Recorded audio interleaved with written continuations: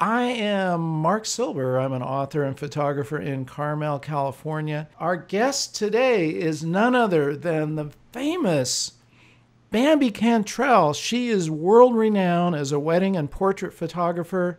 She's published 3 best-selling books and has earned countless awards and accolades. So, Bambi, welcome to Advancing Your Photography. Good to have you back with us. Thank you. It's really good to be here. Okay, we're going to have some fun today, and I think, should we just dive into it? Okay, so now let's talk about, we talked a little bit earlier about, ways to set yourself apart. And one of the things that I try to do is I give myself a personal assignment at least a couple of times a year, at least 2 or 3, sometimes 4 times a year, where I have a play date set up. And in that play date, I create a theme along with a hairdresser or makeup artist, just a day for us to get together and just have some fun. And I really love doing that because it affords me an opportunity to try some different things. It affords me an opportunity to play without having to worry about pleasing anybody. I'm just having fun.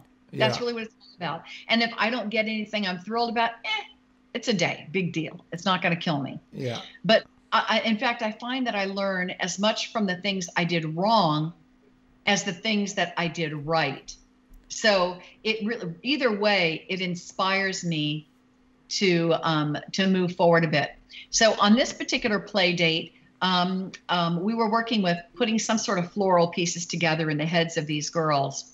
And I really liked, this was one of my favorite little headpieces that we did. It was just really fun. I loved the texture that was on this piece. yeah. And in this particular case, I would like to talk about a little bit about the communication that goes into the posing of this particular subject.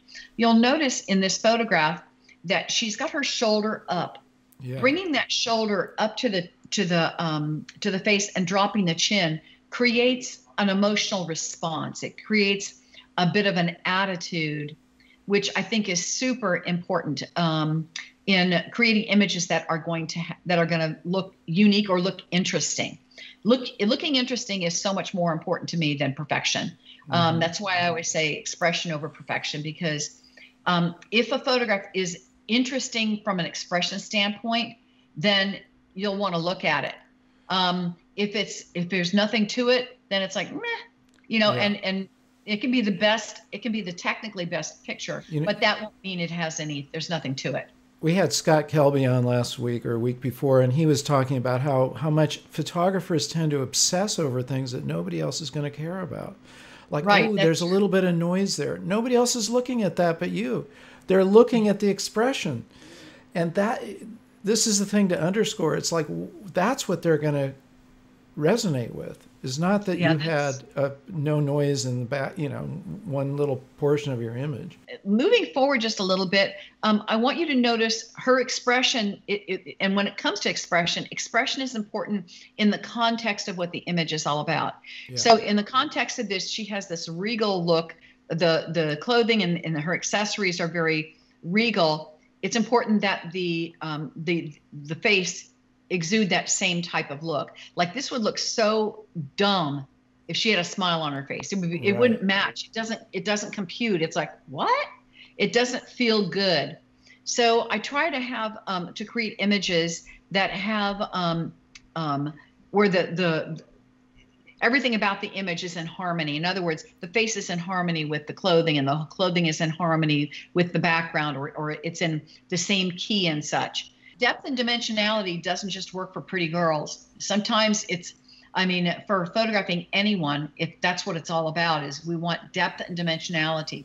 Whether you're using studio strobes or whether you're using window light, you want to learn to identify where you want to place your light source or where you want to place your subject in relation to that light source. So for instance, with this little boy, there is a big window over right in front of him, and it's higher up. I would say it's about 3 feet from the floor. So it's giving me a nice angle of main light on this little boy.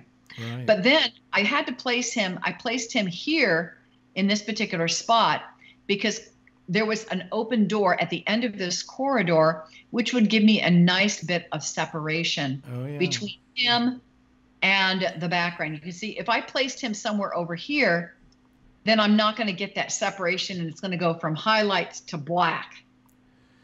And I want dimensionality. I have a question now. So when you're doing, okay, you have an idea of obviously what you have a vision in mind here, but is it just sort of trial and error as you move around with your camera angle, or do you have it pretty well figured out before you even, get into setting up tripods and whatnot? I would probably say yes and no.